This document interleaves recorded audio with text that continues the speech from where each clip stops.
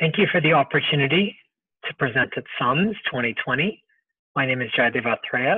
I'm at the University of Washington. And I'm going to tell a story today about some joint work with my friends David Aulicino and Pat Hooper.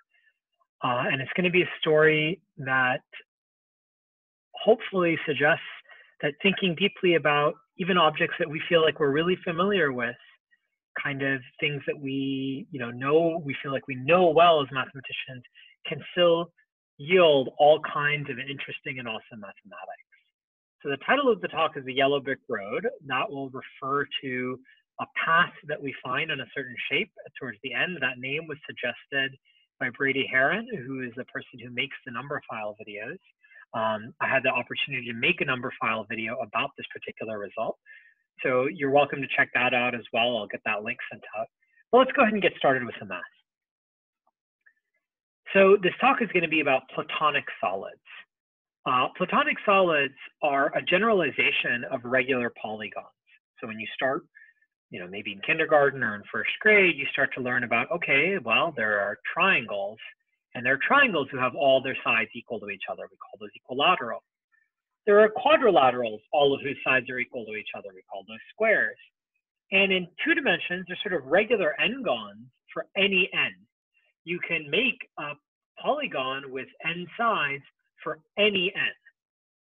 But what if you go up and you want something living in 3 dimensions, so it's sort of a 2-dimensional object living in 3 dimensions, that has all of its faces are exactly the same, all of its edges are the same length, and each corner has the same number of faces coming together at it. Then it turns out that there's only 5 of these things. You guys have maybe seen these before. These are called the platonic solids. There's the tetrahedron there on the left. There's the octahedron, which has 8 faces. 8 faces, but only 6 vertices. There's the cube, which has 6 vertices and 8 faces. 6 faces and 8 vertices. It's kind of the reverse. Then you have the icosahedron, and then down below by itself you have the dodecahedron. And you'll see why I keep the dodecahedron kind of down there on its own. If you've played any kind of tabletop games, you know these as various kinds of dice. So these are all, one has 4 faces, then the standard cube has 6, the octahedron is a d8, the icosahedron would be a d20, and the dodecahedron would be a d12. But so these are lovely, lovely shapes. And what we're going to think about is what would it be like to live on the surface of one of these shapes. So what would living on these shapes be like? In particular, what we're going to think about is we have a house at each vertex or each corner. And now what we want to do is, let's say, in these days of social distancing, maybe we want to get some exercise. So we want to go for a run. And we're very efficient runners. We want to run along straight lines. And then if we hit the edge of one of these faces, we're just going to keep running straight over it. It's just like the ridge of a hill. And we want to avoid everyone else's house, and we want to sort of come back to where we start. We never really want to change direction. Go for a run, and then come back home. So go for a run in a straight line, and come back home without passing through anyone else's house. Another way of putting this is, if you think about these as planets, there's one of my favorite children's books is the book The Little Prince. And in The Little Prince, one of the central tensions, other than the loss of childhood innocence, is there's a prince who lives on this small planet, and there's a rose. And the prince has a sheep, and he's a very responsible pet owner. He wants to take the sheep for a walk, but doesn't want the sheep to eat the rose. So you could imagine our planet as we live at one house with the sheep, then at every other corner, there is a rose, and we want to take our sheep for a walk without ever having it walk by our rose. and having it tempted to eat the roses. We want to preserve the roses. So that's another way of framing this problem that we're interested in. So question is, on which platonic solids, if any,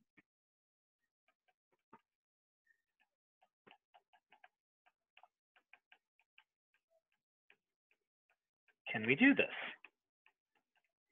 So which platonic solid, if any, is it safe to be an antisocial jogger, or is it safe to take your sheep for a walk? And if so, how do we do that?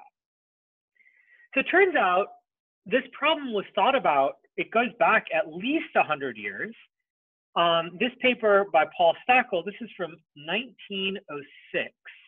Paul Stackel was a professor of mathematics in Hanover. That's his picture, that's not actually part of the paper.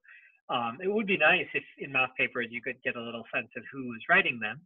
I sort of just glued these together here. For those of you who can read some German, it's right there. He's talking about ordinary polyhedra, and the title of the paper is Geodesic Lines on Polyhedra. And he asks basically a version of this question. And also his colleague Karl Rodenberg at Hanover also thought about this question. Both of these papers were in 1906. At the very bottom of this paper, you can see he refers to his colleague Herr Stackel. And you can see both places, Paul Stackel in both these papers. So they're talking about different approaches. You see other famous names in here like Mobius right there.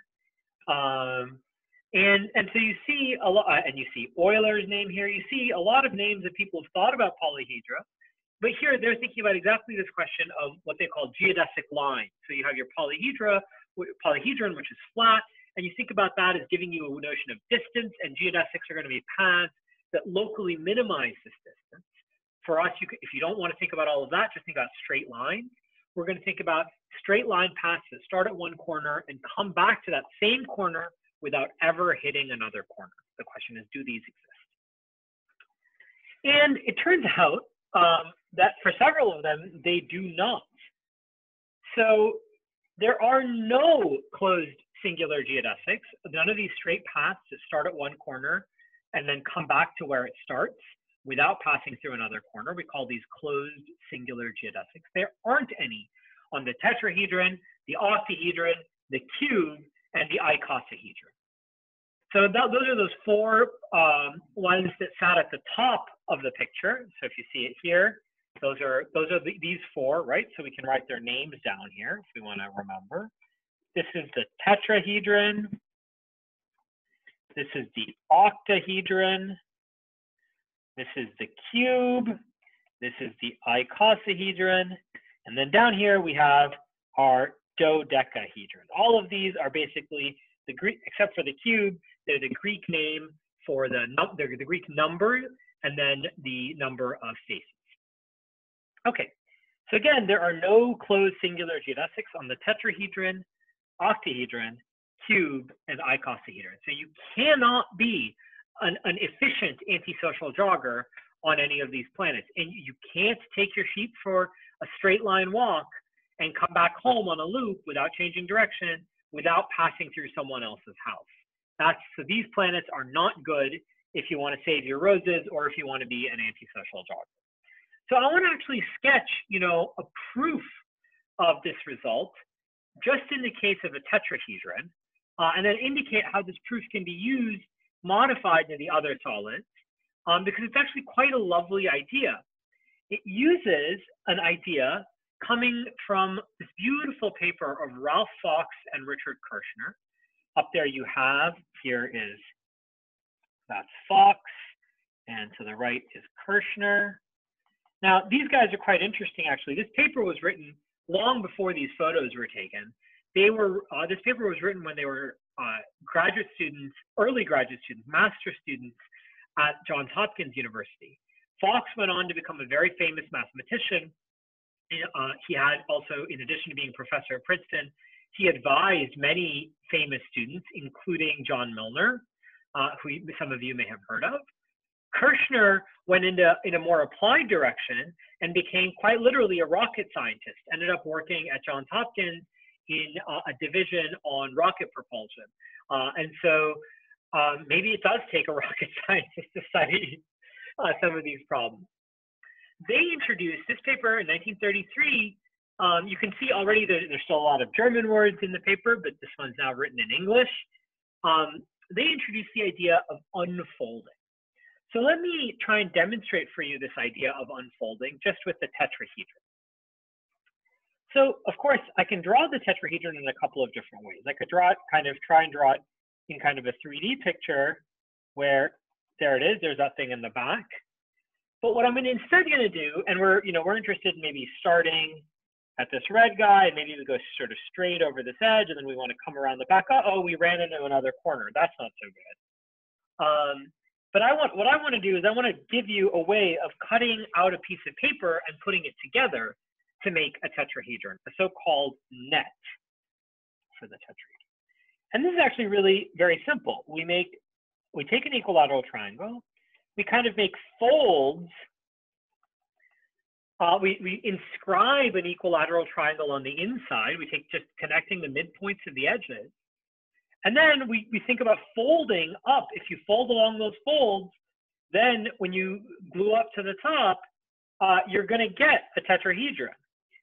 So for instance, but we can also say that there's going to be some identifications of the sides, right? So this side is going to get glued to that side, this to this, and then this guy pointing in to this guy. So this is how, once you fold it up, all of these guys are going to be glued. And I'm just going to peek ahead to make sure I get my colors consistent here. Let's see, red, blue. Okay, so let's use blue. Notice that these three corners, when I glue it together, will collapse to one point. Then I'm going to have, so that's going to be my blue. Then I'm going to make another color. This guy is going to be yellow. And this guy on the bottom here is going to be pink. That's its own corner. And then this guy here is going to be red. So if I want to sort of assemble this, what the picture would kind of look like is I'd have these kind of dashed lines on the bottom, and then I'd have my edges coming up to the top like this. And on top, I'd have my blue corner. And then the way I've drawn it, I'd have my pink, my yellow, and my red when I assembled this. But I actually want to think about this as a flat piece of paper. And now what I want to do is so for instance, if I were to try and model what traveling along would be like, so maybe I'm traveling along and I hit this, but then I have to come out this way. I have to sort of, if I was going this way, I come out going this way. I kind of have to, on this thing, it looks like I'm kind of changing direction. Or if I were to sort of, come into this, to this side here, I'd come out, with this angle going out here like that. And what I'd like to do is I'd like to never have to change direction. I'd like to sort of being able to keep going straight. And so instead what I'm going to do is I'm going to take this original picture and I'm going to kind of just double it along this side. So what I'm going to do is I'm just going to draw another copy of this thing. So I'm going to try and keep track of the colors the same way. So just drawing another copy, just rotated 180 degrees from the original. So this yellow becomes this yellow here. This, the pink on the bottom becomes the pink on the top. And then this red fellow here stays here. And of course, you can think about having the dashed lines in here, but you don't need to think about that. And what I do want to emphasize is you have these guys are this side, and then we have these guys on the outside here. And then we have these guys pointing towards the middle here. And so I've drawn this thing. So instead of crossing over an edge, what I could do, instead of going here and coming up here, so instead of sort of going in there, I could just continue on and think about that. Instead of going in my original copy, I just go in this new copy. But then what happens is now look, every side kind of has a friend. I could actually kind of glue these things together. And now what I'm going to get is I'm going to get a parallelogram. And there's going to be this red point in the middle, there's going to be these, what looks like these two pink points, but be careful, the two pink points are not actually going to end up being different. We're going to have these two blue points, and then we're going to have these yellow points again. But what's happening now is, let me actually use some colors for the sides. Maybe I'll use, so this side now is the same as this side. And maybe I won't use pink, maybe I'll use electric green here. This electric green side is glued to this bottom electric green side. So we've gone from a tetrahedron to, those of you who've seen this before, seen, gluing opposite sides. If you take a piece of paper and you glue sort of the left to the right, you'll get a tube, and then you glue the top to the bottom, you get the surface of a donut. So this thing ends up looking like the surface of a donut. It's got kind of a blue curve going around one thing, and it's got this green, electric green curve going around the other way. And on where the electric curve, green curve, and the blue curve meet, you have your blue point, you have your pink point on the green curve, and then you have your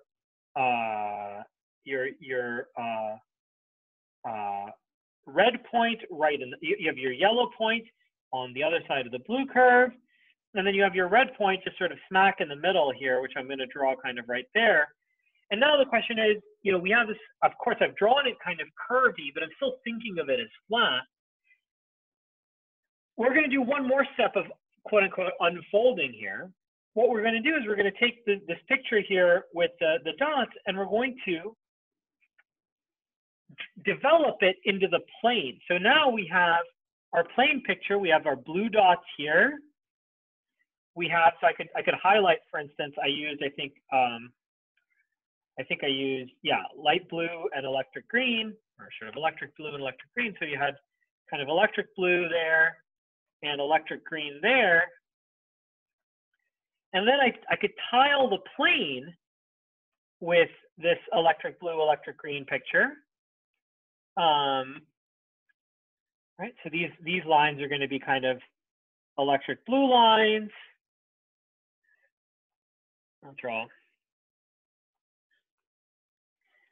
And then we'll have these electric green lines, which are these kind of the horizontal lines are going to be electric green. So maybe I've made them a little bit thicker. Right. And now what we're going to do is we're going to say, okay, well, what does it mean to say start at the blue corner and end up back at the blue corner? Well, what I would have to do is I'd have to draw a straight line in this picture that goes from one blue dot to another blue dot. But now I don't want it to pass through a red dot, a yellow dot, or a pink dot. And you might say, okay, maybe you can do that. Maybe I want to go from this blue dot to this blue dot. Uh-oh, that's going to pass me through a pink dot. Maybe I want to go from this blue to this blue. Uh-oh, I passed through a red dot. Maybe I want to go to, this blue down, or maybe, let's say this blue down there. I'm going to actually end up passing through two yellow dots. And you can convince yourself that to go from blue to blue, you're going to have to pass through a red, a yellow, or a pink. To go from pink to pink, you'll have to pass through a red, a yellow, or a blue. These dots block each other off from being seen, which said you cannot go from start to finish on this tetrahedron. You cannot go from where you started back to where, you cannot come back to where you started going on a straight line without passing through someone else's house. I find this really beautiful and really remarkable. Okay, now it's not as simple for the other platonic solids. So with this one, what did we do? We unfolded it. We took the net for the tetrahedron. We took two copies of it, because when we glued things in the net, we had to rotate things 180 degrees, or 2 pi divided by 2. That's why we took two copies. And then we glued everything kind of just by parallel translation, and we got a surface. In this case, we got a torus in the tetrahedron case. And then we analyzed what happened on that surface. Now that's the game we're going to play with all of the other solids as well. We're going to start, for instance, here's a picture of the cube. Maybe I start with this 0th copy of the cube. This is a net for the cube. And you can tell it's a net for the cube if you've ever moved, right? If you've ever assembled a box. And then here the B side is glued to the B side, the A to the A, the D to the D, the F to the F, and the G to the G. So these sides are the ones that are going to come together. And then when I do that, I'm of course sometimes having to glue, like, these D sides are at a 90-degree angle, which is 2 pi divided by 4. So I take 4 copies of the square, of the cube, excuse me. And now what I'm going to do is I'm going to glue now each copy. So there's D0 here, and now I'm going to rotate it so that D3 becomes horizontal, just like it was here. And that's going to be my new D0. So this is the rotated copy. So this D0 ends up getting glued to this D0. And all of the matchups, all the sides have a friend where you can glue it just by parallel translation without ever changing direction. So now this picture, even though it doesn't look like it, is a picture of a surface where you just travel. So for instance, maybe I started over here in copy 2, and then I go and I say, oh, I hit F2. Now I look where F2 is. F2 is down here, and I would come, oh, and I hit D3. Good. And now I look for where is D3. D3 is here. Okay, so now I keep going straight. Now I've hit B2. Now where was B2? B2 is down here. Now I've hit C2. Where is C2? C2 is here again. And aha, I've come back and I've kind of closed up. But notice that I didn't start in a corner. So here I closed up, but I didn't start in a corner. First of all, there's a lot of questions you should be asking here, and that I hope I hear from you on actually the day of the talk, of when we interact in December, which is, what the hell is this thing supposed to look like? What do I mean by kind of this traveling straight? It turns out that this particular surface looks like a torus, except it has many, many more holes. It has 1, 2, 3, 4, 5, 6, 7, 8, 9. It's what's called a genus 9 surface. And what we have to do is we have to now analyze all the possible straight line trajectories on this genus 9 surface. But we're lucky in the sense that this genus 9 surface is what's called arithmetic. While it itself is not a torus, it's very closely related. It's like the cousin of a torus. The precise words are, it's a branched cover of the torus, branched over 0. And so a lot of the stuff we did on the torus, we can use and we can analyze using the same techniques on the cube, the icosahedron, and the octahedron. Basically because the faces of those polyhedra tile the plane. That's something that ends up helping us analyze. Okay, so I said the faces of those polyhedra tile the plane. Well, what about the dodecahedron? The dodecahedron, its faces are pentagons, regular pentagons. Regular pentagons do not tile the plane. If you've never worked that out, I urge you to work that out. It's a beautiful exercise in matching up angles to see that regular pentagons do not tile the plane. So whatever we were using for these other solids, we cannot do it for the dodecahedron. So is it true? Is there such a trajectory for the dodecahedron? Or does it fail for some other reason? And the answer is there is. So this was the first trajectory was found by myself and my friend David Aulicino. I know I called the talk the yellow brick road, but in our picture we have this very nice red line. This red line passes through this back vertex here, and you go straight on it, and you follow this around, and you come back to where you started. So you're just going straight over these edges, and you come back to where you started. This is a closed, sometimes call it a saddle connection or a closed singular geodesic on the dodecahedron. Okay. Here is the picture, the analogous picture for the tetrahedron. We got a surface with one hole. We only needed 2 copies of the net. This is the net for the dodecahedron, and then there are 10 copies indexed 0 through 9, because when you take a dodecahedron and put it together, you have to glue things together with rotations of angle 2 pi over 5. 2 pi over 10. So you need 10 copies of this guy. And so here are the 10 copies. I love this picture. We call it sometimes the snowflake picture, because it kind of looks like a fancy snowflake, even though that's maybe a little bit misleading, because snowflakes are supposed to have, I think, hexagonal symmetry, and this doesn't. This has rotation by order 10. And now, if you sort of peer carefully, every side has a parallel friend. Again, the letters represent what would be glued on one net, and then the numbers represent different copies. So, for instance, suppose I started on the 0th net, and I just started going up. Oops, maybe I'll use green like I did for the previous one. So then I hit B0. So now I need to look and see, okay, where is this other B0? So I know it's going to be horizontal somewhere. And I know it's going to be sort of a rotated copy of the other B. So that was a B4. I turn it and I want it to be horizontal.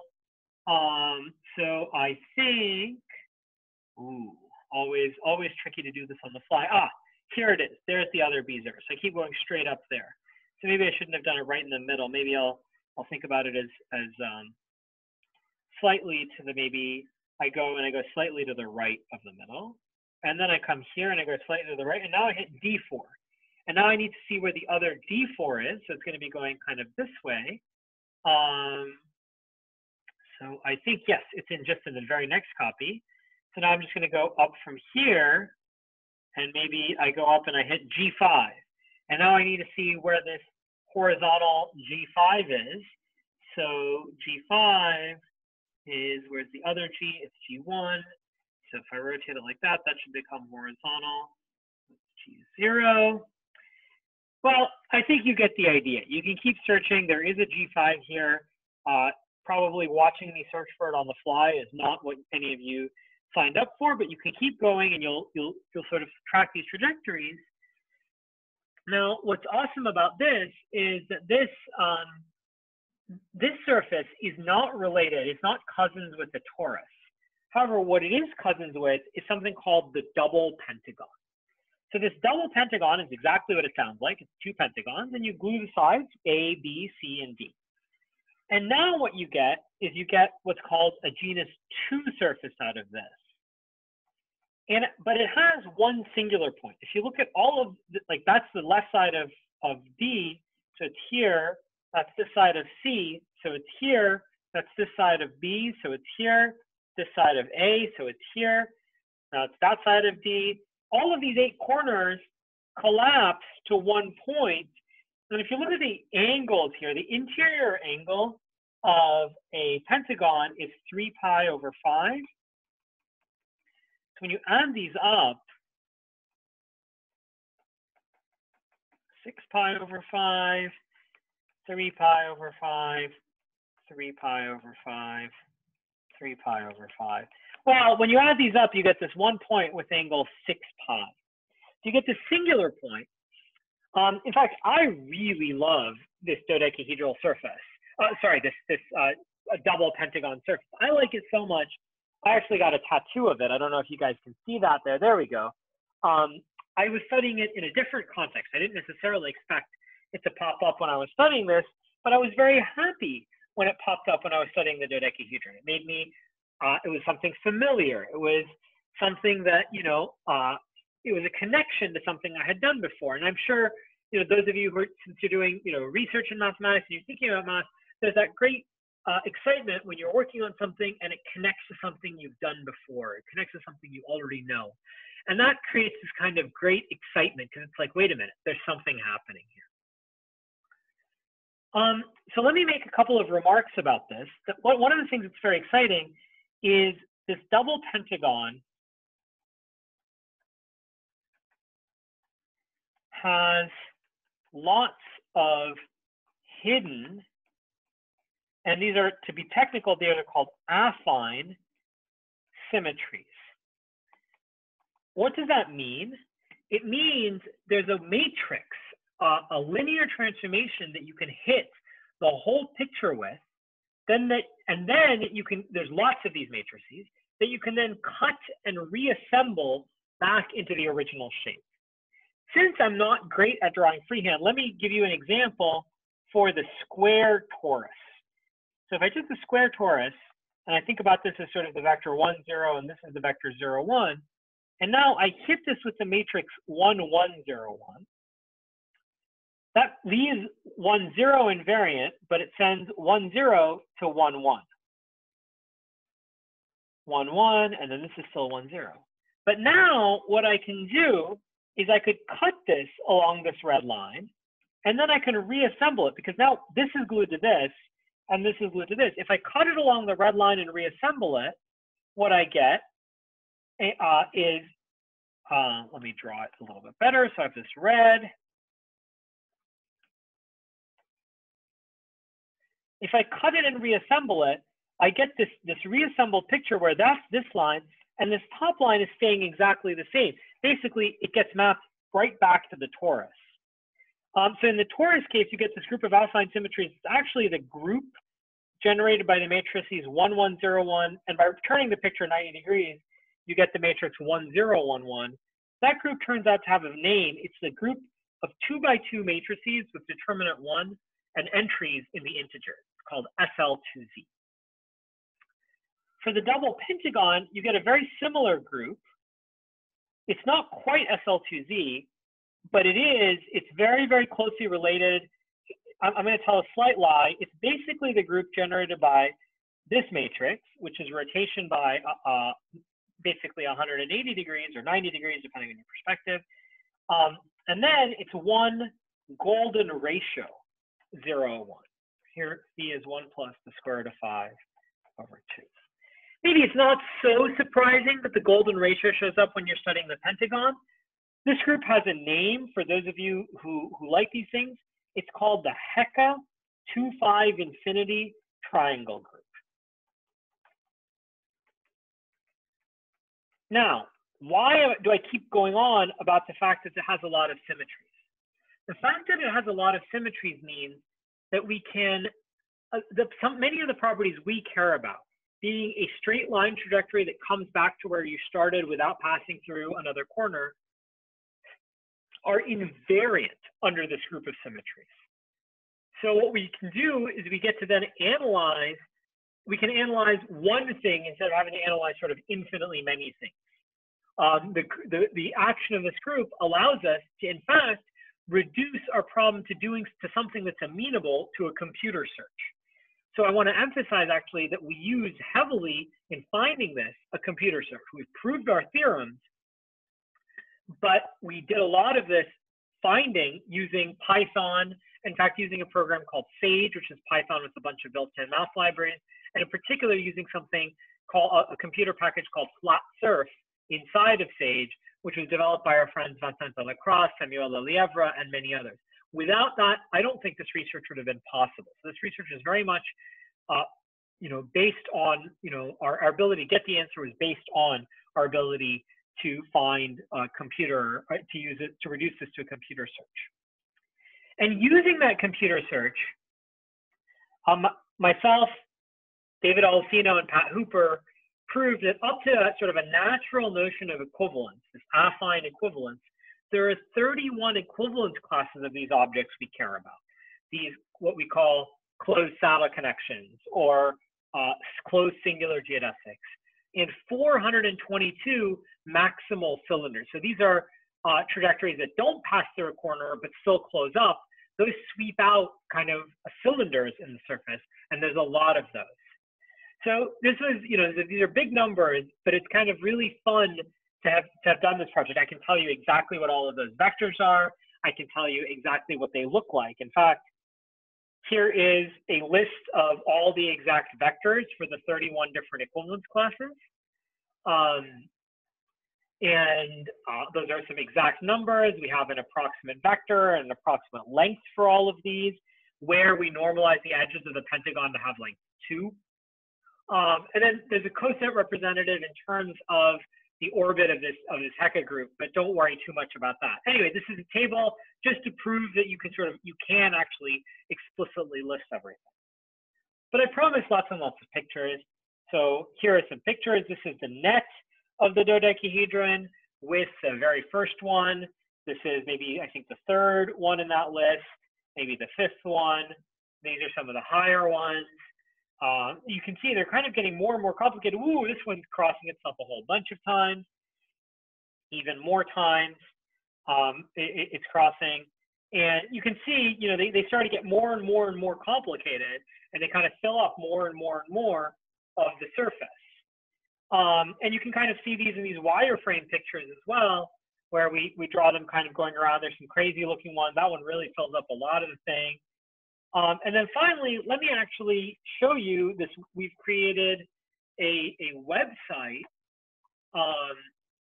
based on these objects.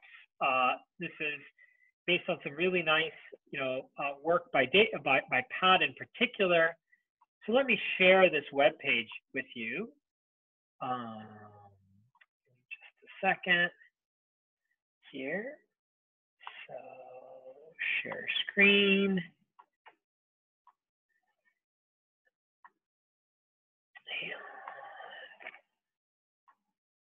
There we go. So you can see now this website about the dodecahedron, and we show you, you can sort of see it spinning around, and you can turn it around and view it from different angles. And this is the very first representative, and now there's the second guy, there's the third equivalence class, there's the fourth. Let's go back a little bit, and then you can see the 31st one, which is much, much longer. And then I'll also direct you to, there's an article if you're interested in further reading about the subject, you can read our article, but you can also find an article about our work in Quanta magazine. So, so you can find, let's see, I'll just pull it up here for you. So if you can see, there's a lovely article by Erica Clarite, who's a wonderful writer about mathematics, who explains this in a really lovely way. And in it, you can also find an embedded YouTube video where I go over some of this stuff in conversation with Brady Heron, which you guys might enjoy as well. Brady has also put together some fantastic animation about this. So I look forward to talking to you all on December 5th. Thank you for taking the time to listen to this lecture. I hope it was fun, and I hope you guys are all staying safe and healthy no matter where you are. Thank you, and I will see you on December 5th. Bye.